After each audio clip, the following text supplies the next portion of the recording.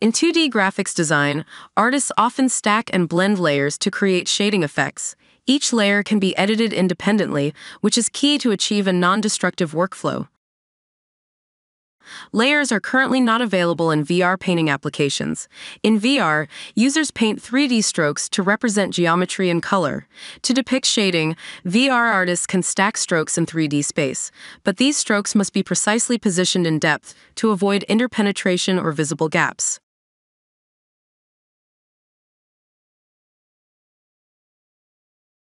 Alternatively, some VR applications offer users a recoloring brush to modify the color of stroke vertices, but these colors are interpolated over a coarse triangular mesh and cannot be organized in layers.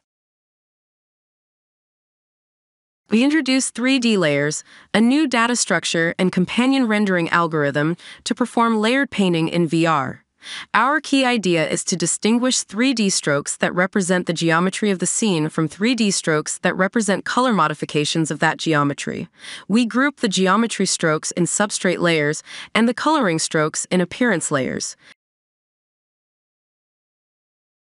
Similarly to the recoloring brush, appearance strokes modify the color of the substrate strokes they intersect.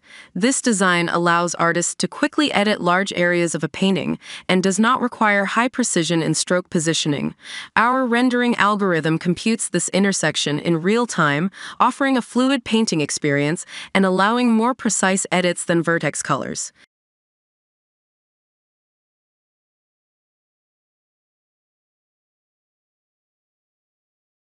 Users can stack multiple appearance layers to create and edit independent visual effects, including texture, shadows, highlight.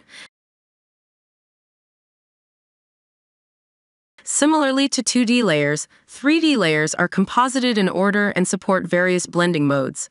Finally, users can also edit the opacity of each appearance layer, either with a constant value or a spatial gradient. We evaluate the expressivity and usability of 3D layers by having it tested by 5 experienced VR artists.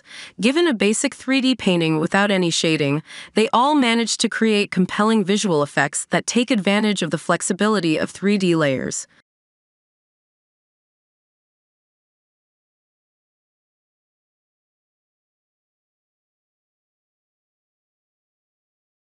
We also use our system to create several artworks.